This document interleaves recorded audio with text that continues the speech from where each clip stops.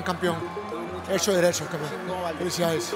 You are a true champion, a true man, and you are as well. Let's get this party started. This is boxing. This is Top Rank.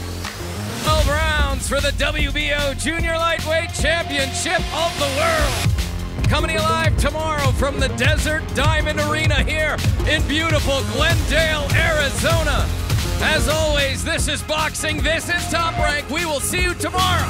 Here in Glendale, Arizona, one of the most anticipated world title fights of the year on Top Rank Boxing. It can't possibly miss in terms of being a fan-friendly fight. It's that kind of night where the legends of the game with the Mexican heritage feel obligated to be here in an arena that is packed to the top in anticipation. Navarrete all day, baby. Let's go. Come on. Do it. Emilano Navarrete saying, this is the fight I want. This is the fight I need. Valdez, Valdez. A fight that Oscar Valdez says will define him. They both feel there's an undeniable destination that this fight will arrive at. It'll be the fascinating heavyweight Richard Torrez Jr., who goes by the nickname Kiki. He is the United States Olympic silver medalist from the last Summer Games. He's a top pro prospect, delivering impressive results, displaying a lot of power. 5 destructive knockouts to start his career. He is ready. Heavyweights throwing punches straight ahead. And as of right now, Jake is doing the right thing. He's making it an ugly fight. He's attacking from the outside, but then he's getting close and trying to slug it, and then he gets caught. Southpaw hook just laid him out. Kiki. Big time power here in round 1. 7. Hey, come to me. Let's see if Richard Torrez Jr. can finish off Willie Lake Jr. here in this first round. Thudding shot. Goes to the body with a series of punches. Just missed with the uppercut. Right hook came in. This is a barrage of headshots, and it is over. It is a first-round TKO victory for Richard Torrez Jr.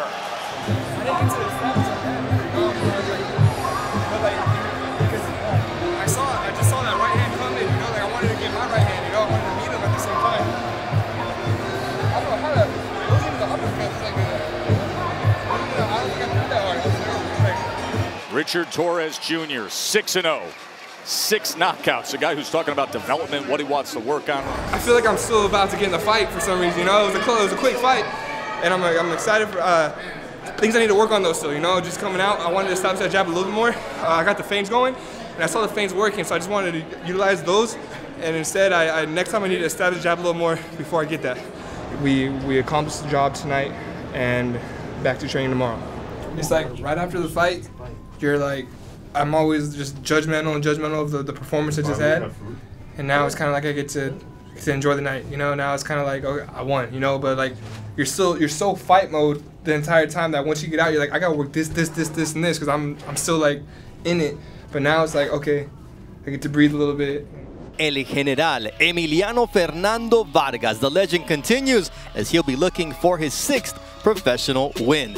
We give you honor and praise every day of our life for the God as you are worthy. In the name of the Son Jesus we pray. Amen. Look at this crowd as we are still in the midst of the undercard. These are hardcore fight fans who want to see this kind of action. And they want to see Mexican legends like the last name that's about to be announced. No lo quiero corriendo. I don't want you running, right here. This is a fight that was scheduled to take place May 20th on the Haney Loma undercard. The Nevada State Athletic Commission would not sanction Marquez as Vargas' opponent. Marquez told me, look, I think this kid didn't want to fight me, and he's going to have to pay because I've been training for him. And Vargas, he said they're going to have to pick him up in front of his kids and his wife because I'm going to knock him out. I mean, he is a firecracker, yeah, but he's going to continue to eat those shots. No! And down goes Marquez Alvarado off of a combination.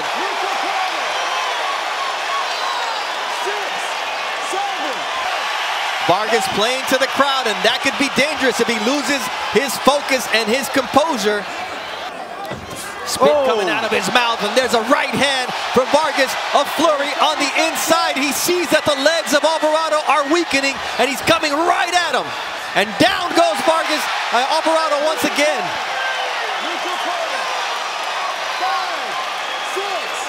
5, 6, 7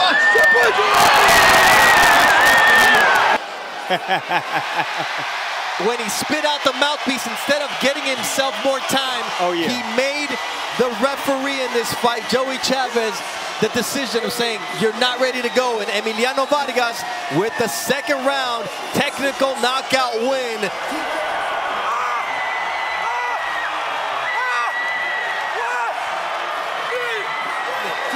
He's got one punch knockouts before, but Tim, this was a dominant performance from first bell until the end. Look, this young man, I'm going to tell you right now, this young man is special.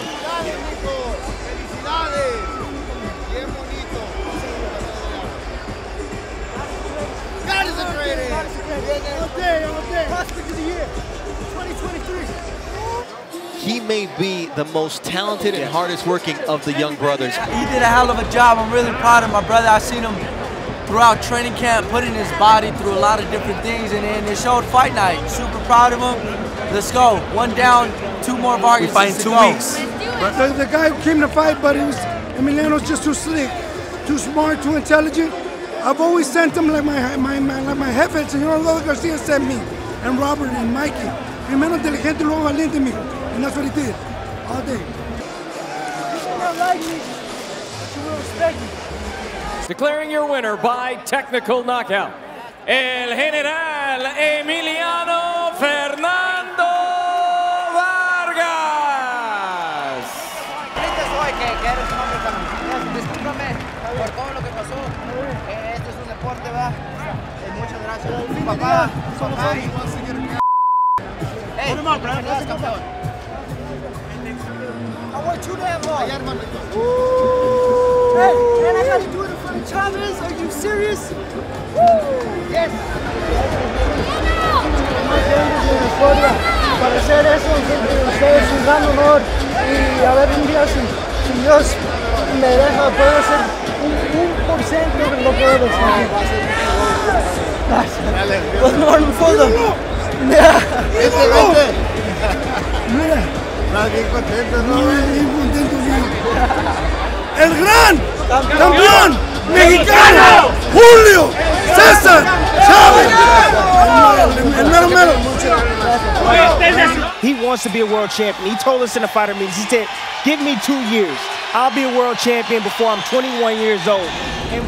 On the 7. I'm a man on a mission.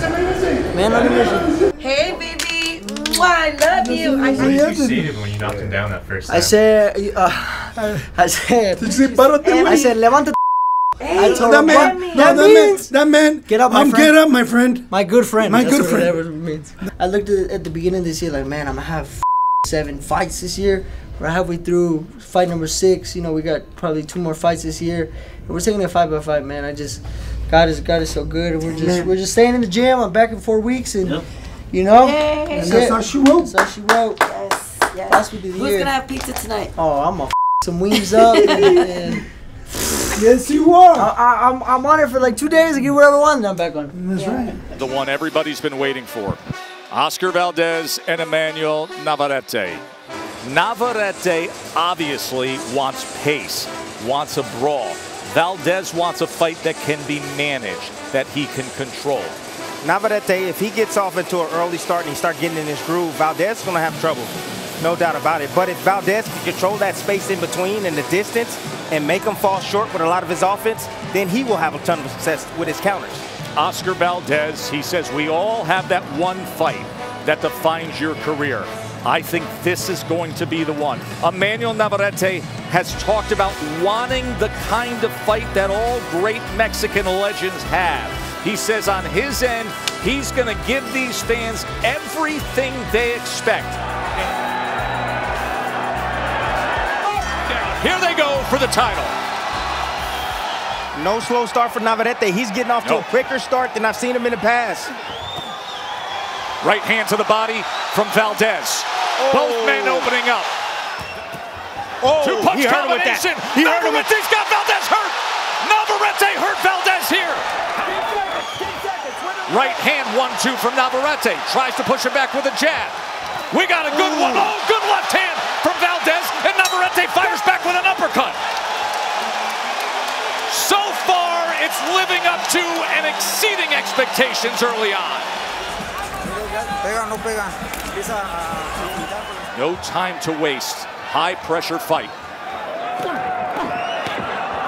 Short right hand on the inside and then a short left uppercut. And now he lunges at Valdez. It's so awkward and so unpredictable because you don't expect them from this space. There's another driving overhand right hand. There's a 4, 5, 6 punch combination from Navarrete. That's what he's great at, off-rhythm punches.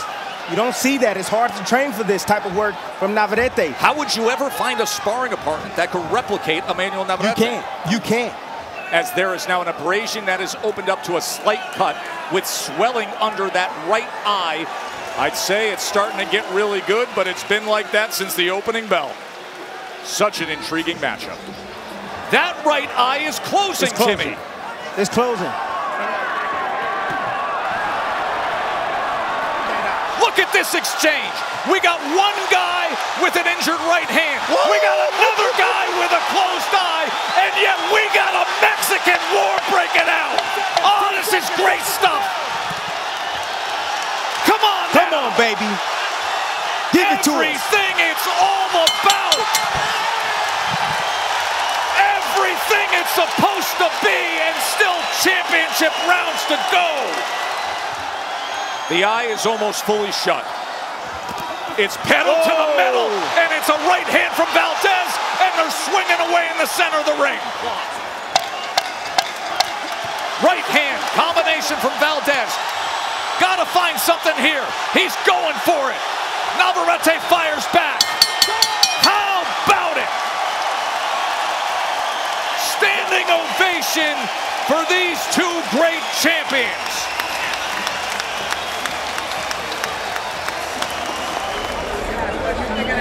Wow, big fight, top fight.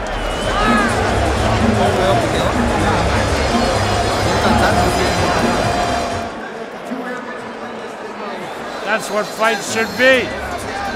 Every crowd-pleasing guys fighting their asses off. I thought it was tremendous. That feels like fight one of a trilogy to me. Absolutely.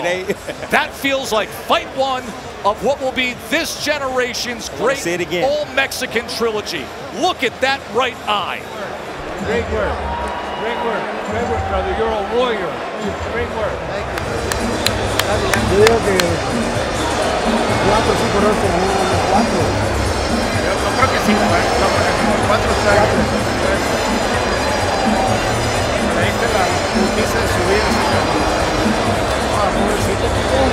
Felicidades, tremenda pelea. Creo que esquina a esquina va a estar bueno el tiro.